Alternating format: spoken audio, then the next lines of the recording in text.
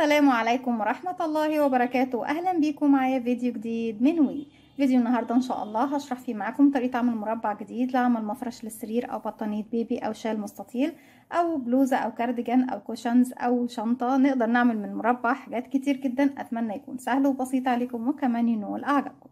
بسم الله الرحمن الرحيم. وحدتنا النهارده بتتكون من 4 الوان، ومش بس الحاجات اللي قلتها معاكم هي اللي ممكن نستخدم فيها وحدتنا، لا انت ممكن تكوني كمان منها ستاره وممكن تكوني كمان منها مفرش للسفره، هيكونوا في منتهى الجمال والروعه. بسم الله. بنبتدي نشتغل بخيط صوف متوسط السمك زي ما احنا شايفين مع ابره رقم 3.5 ملم. اول حاجه ببتدي استخدمها اول لون عندي، ببتدي اكون منه دائره سحريه، وبداخل الدائره السحريه ببتدي اكون 12 غرزه حشو. بسيب مسافة من الخيط وعلى صباع او 2 من الاصابع هبتدي الف الخيط وارجع للخلف واجي تاني للامام. الخيط مش جنب بعضه، لا بشكل متقاطع شكل حرف الاكس، وبرجع تاني للخلف. هلف ايدي الناحية التانية. هنا كونا حلقتين، بنزل تحت الحلقة الاولى وبكون تحت فوق الحلقة التانية، بسحبها من تحت الاولى وبلف ايدي الناحية التانية، واحدة واحدة اخرج الخيط من على ايدي. بتأكد ان طرفين الخيط داخل الدائرة السحرية. طرف خيط البداية بحافظ عليه عشان اقفل بيه الدائرة السحرية، لكن مش بشتغل بيه. هبتدي ارفع بقى الخيط المتصل بالشلة عشان اشتغل. ما اقدرش اشتغل داخل الدائرة السحرية قبل ما اقفلها. بقفلها ازاي؟ بيكون عندك على الابرة حلقة، بسحب الخيط وبخرج منها بغرزة سلسلة. السلسلة دي قفلت لي الدائرة السحرية، وفي نفس الوقت هي ارتفاعي للغرزة الاولى. طالما بشتغل بغرزة حشو يبقى هي ارتفاع الغرزة الاولى غرزة الحشو. ابتدي اشتغل 12 غرزة حشو عندك على الابرة حلقة. بنزل مباشرة اسحب الخيط واخرج. كده معايا حلقتين، بسحب الخيط واخرج منهم بغرزة حشو. كده 1 2 3 4 5 6 7 8 9 10 11 12. كده خلصنا السطر الاول. السطر التاني بيكون بنفس اللون. بسحب بقى خيط البداية، بقفل منتصف الدائرة زي ما احنا شايفين. انا مش محتاجاها مقفولة قوي يا بنات، انا عاوزاها تكون واسعة شوية،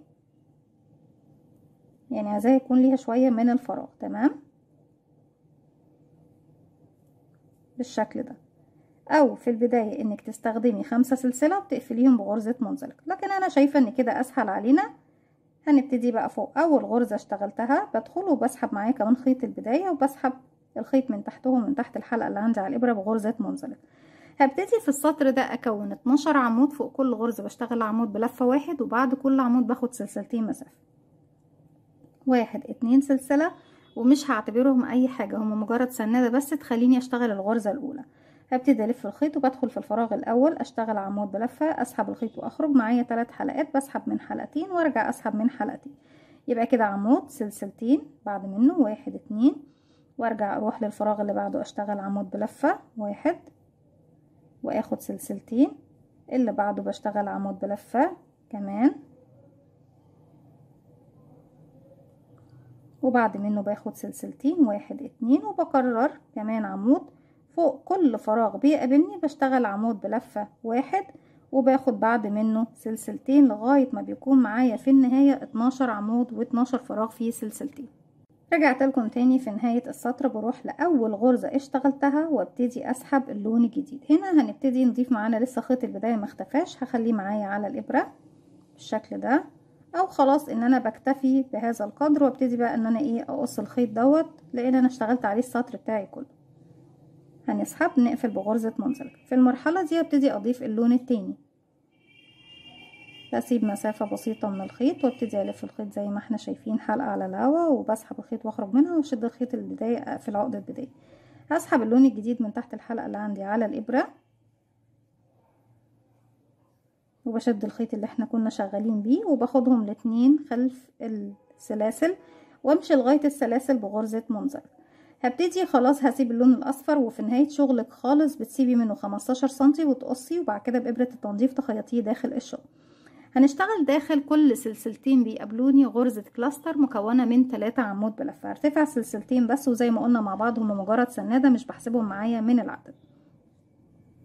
وندخل نشتغل اول غرزة كلاستر. بلف الخيط على الابرة، انا معايا حلقة بلف لفة، بدخل اسحب الخيط واخرج. معايا كده 3 حلقات، هسحب الخيط واخرج من حلقتين كأني اشتغلت نص العمود، والحلقة الاخيرة هخليها لسه معايا على الابرة، مش هسحبها دلوقتي. هلف الخيط، بدخل فراغي، اسحب الخيط واخرج، اسحب من حلقتين واخلي الاخيرة، بلف الخيط، بدخل فراغي، اسحب الخيط واخرج. معايا حلقتين هسحب الخيط واخرج منهم واخلي الاخيرة. زي ما احنا شايفين معايا كده 3 حلقات، ال3 اعمدة اللي اشتغلتهم لغاية نصهم، والحلقة الاساسية هسحب الخيط واخرج من 3، يتبقوا 2 هسحب الخيط واخرج منهم، واخد سلسلتين مسافة 1 2. هنروح للفراغ اللي بعده اللي فيه سلسلتين، وابتدي اكون كمان غرزة كلاستر. 1 2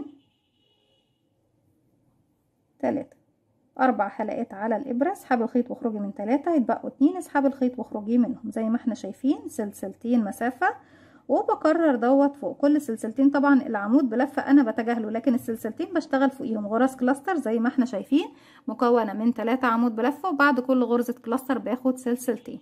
رجعت لكم تاني، وفي نهاية السطر زي ما احنا شايفين بعد اخر سلسلتين اخدتهم ببتدي اروح لاول غرزة كلاستر اشتغلتها وبقفل بغرزة منزلقة.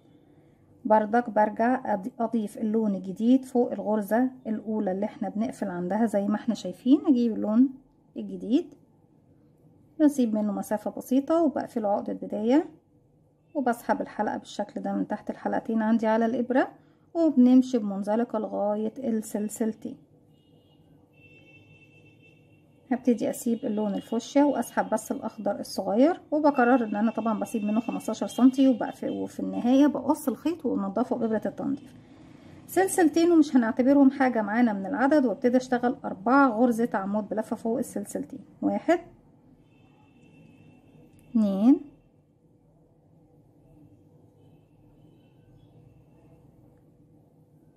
3. نجيب بقى الخيط كده ده، نرجع نلفه تاني،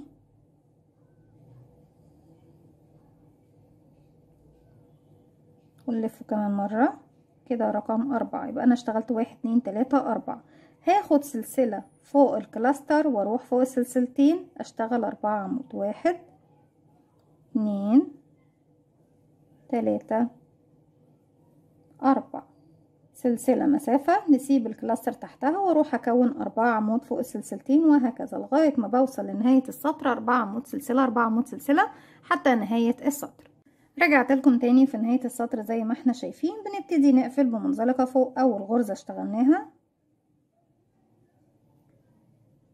وبعد كده انا عايزة اشتغل فوق السلسلة بس يا بنات. همشي بمنزلقة لغاية ما اوصل للسلسلة، لان السلسلة اللي قبل مني هتكون صعب ان احنا نشتغل فيها. فوق العمود الاخير من المجموعة هبتدي بقى اضيف اللون اللي هو لون الوحدة الاخير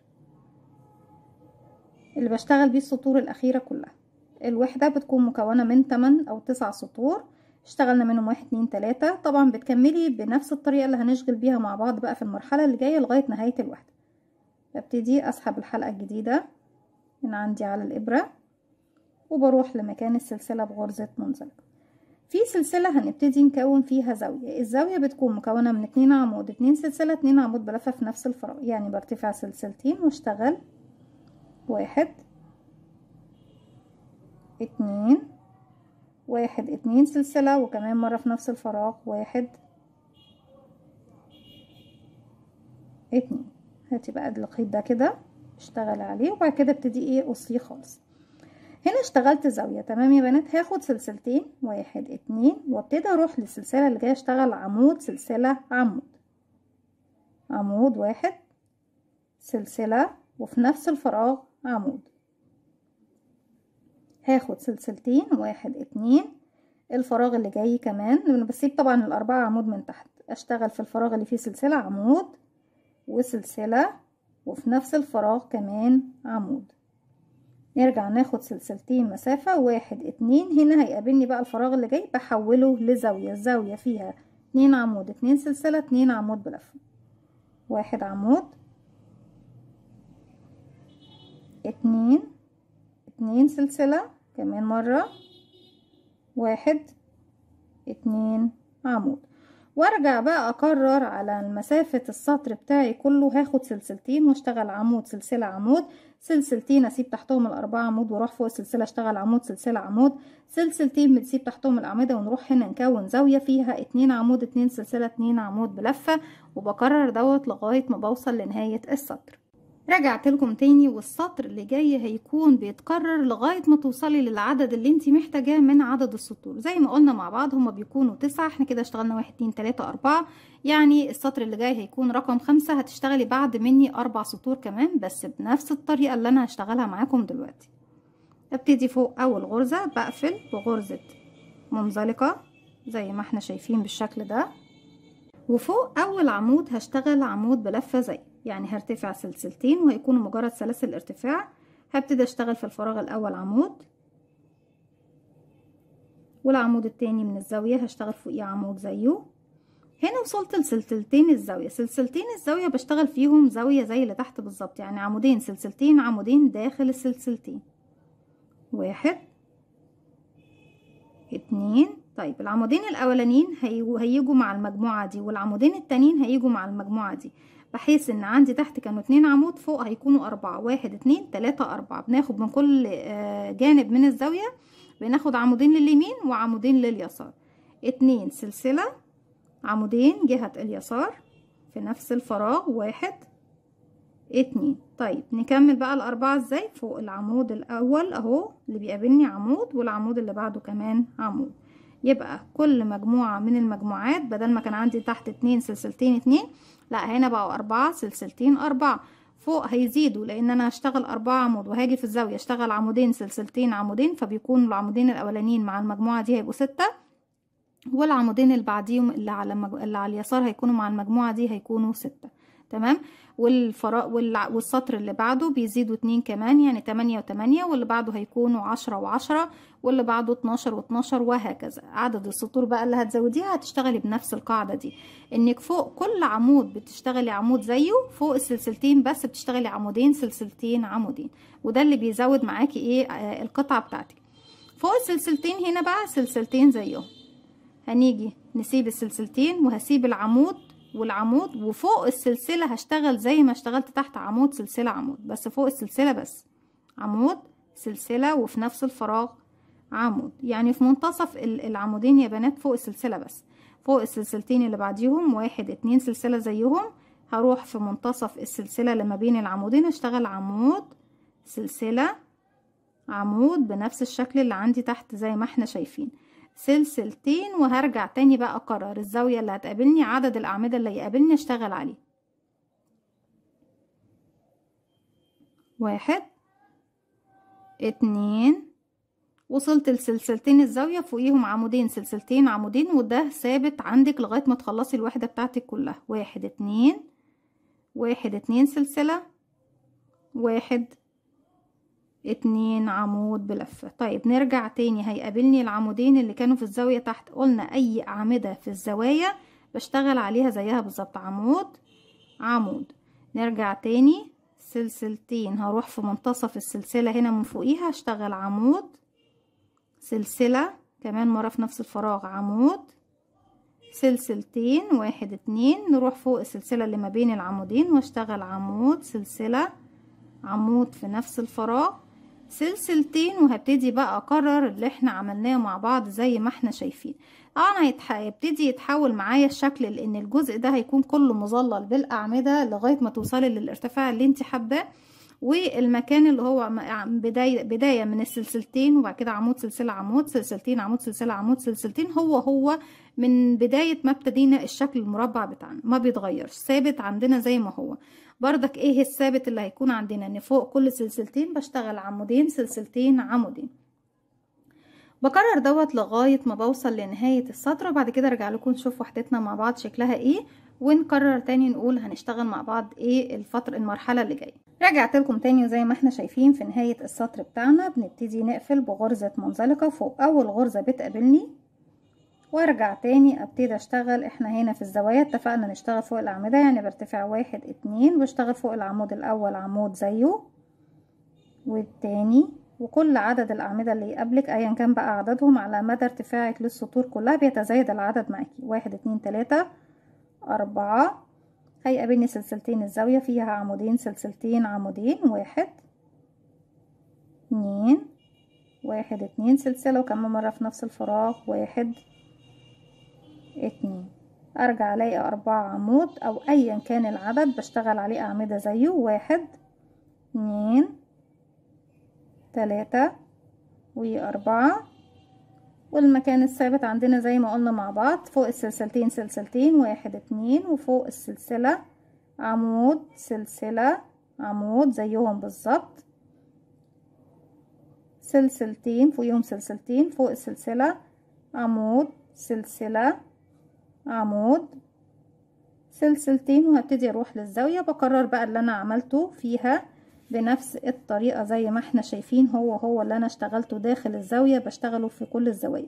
فوق كل عمود عمود، فوق السلسلتين بيكون عندك عمودين سلسلتين عمودين. المكان ده كله مكان ثابت، لكن هنلاحظ طبعا اختلاف الشكل ان هنا المساحة او الرقعة اللي احنا بنشتغل فيها عدد الاعمدة بيتزايد معانا. الجزء دوت بيفضل ثابت حجمه زي ما احنا شايفين. لكن بكده بنكون وصلنا لنهاية فكرة النهاردة. وعلى فكرة احنا شرحنا فكرة تشبه لها كتير، او نقدر نقول نفس المربع مع اختلاف في الجزئية دي. لو حابين تشوفوا الاختلاف هتشوفوا طبعا في الفيديو التاني ان شاء الله. بكده بكون وصلت معاكم لنهاية الفكرة بتاعتنا النهاردة. اتمنى تكون سهلة وبسيطة عليكم وكمان تنول اعجابكم. متنسوش بقى فضلا ليس امرا تدعموني بلايك وشير وسبسكرايب، واستنوني في فيديو جديد من وما تنسوش كمان تفعلوا زرار الجرس علشان يوصلكم مني كل جديد، وكمان تابعوا صفحتنا على الفيسبوك. السلام عليكم ورحمة الله وبركاته.